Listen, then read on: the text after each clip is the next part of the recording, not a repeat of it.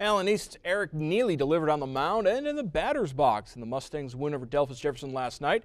He got the victory and had a couple of hits and an RBI as Allen East improved to 2-1 in the NWC, 8-3 overall. Today they host Marion local. Flyers probably a little bit glad to be out of the MAC. They're yet to win a league game, but are 5-4 out of conference action.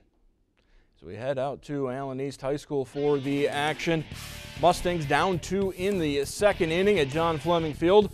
Ethan Netfield fields the grounder up the middle, steps on second, throw to first with double ending and double play to end the inning.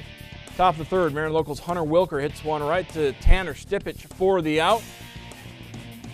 And then Taylor Klum gets the batter looking for strike 3.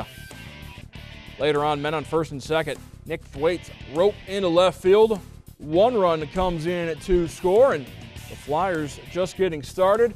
Matt Collig, blooper, falls in, brings in another run. 4-0 Marion local. Allen East comes back, makes a game of it, but Marion local picks up the road win 5-4.